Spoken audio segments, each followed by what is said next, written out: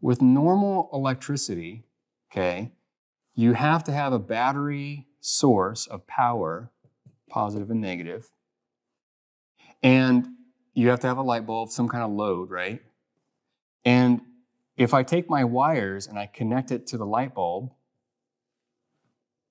like that, the moment I connect it, I can put a switch right here. The moment I connect it, it will light up. The moment I drop that switch, it lights up because the electrons start flowing. What color should we do electrons? Pink, sure.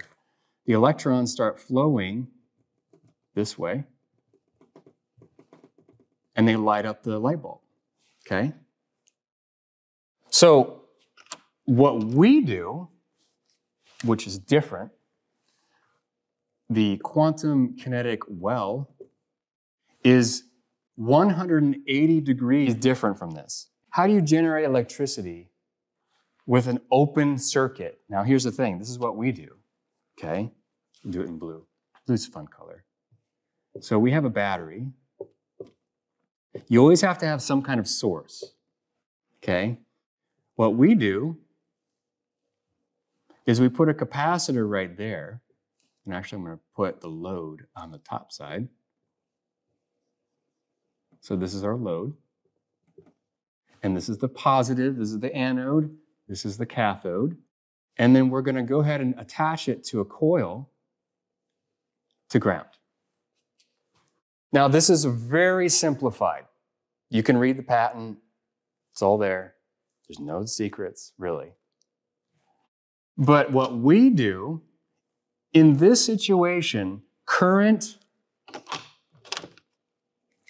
okay, if we close the switch, close the switch.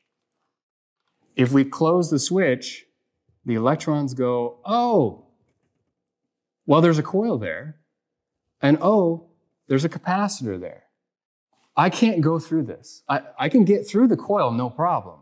And it will make a magnetic field and all that stuff. It'll make a magnetic field, okay?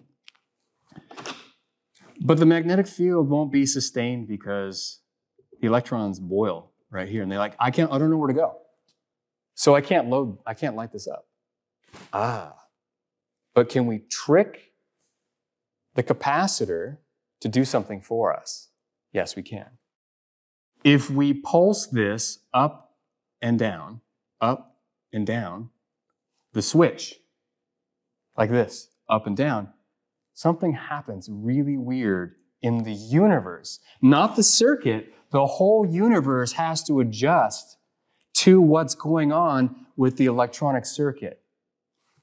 They figured this out way back in 1889 with the telegraph and Oliver Heaviside. Getting into history, but when you switch the telegraph on and off, sometimes in the operating rooms, when they would do the switch, they get hit by a bolt of lightning on the forehead.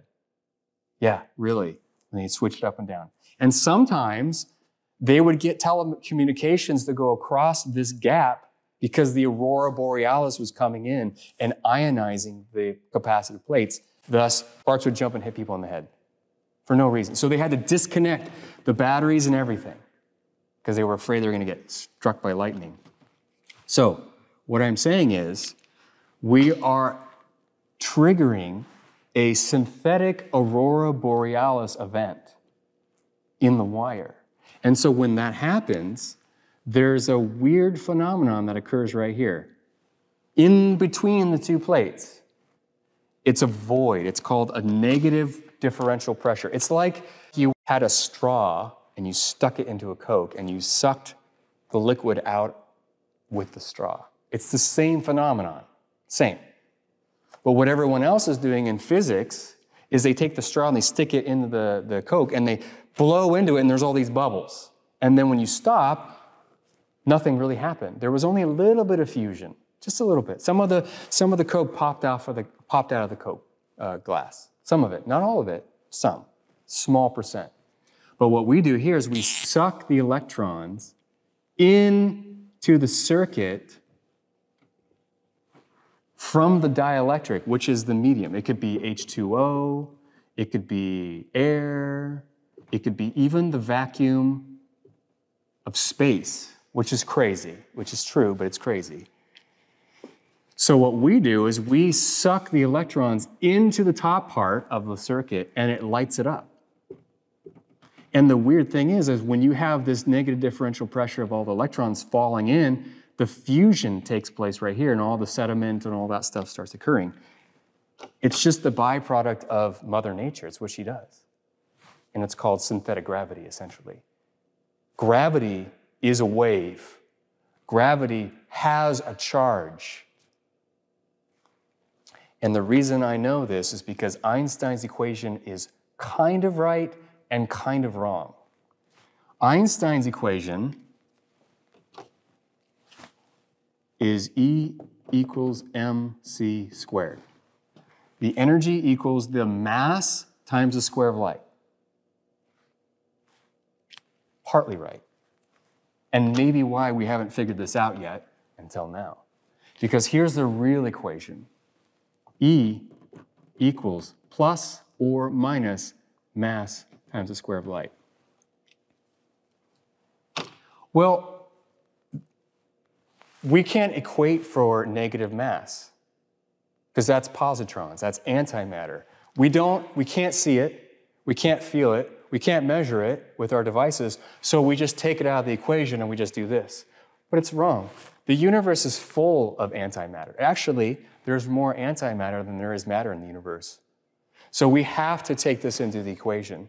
And if we use this in our equation, we can create a negative pressure on one side of the circuit, and the universe, Mother Nature, goes, okay, I will readjust. Whoop, and get sucked in. It's called gravity. It's that simple. Remember, if you keep doing the same thing over and over and over, expecting different results, and you don't get them, that's the definition of insanity.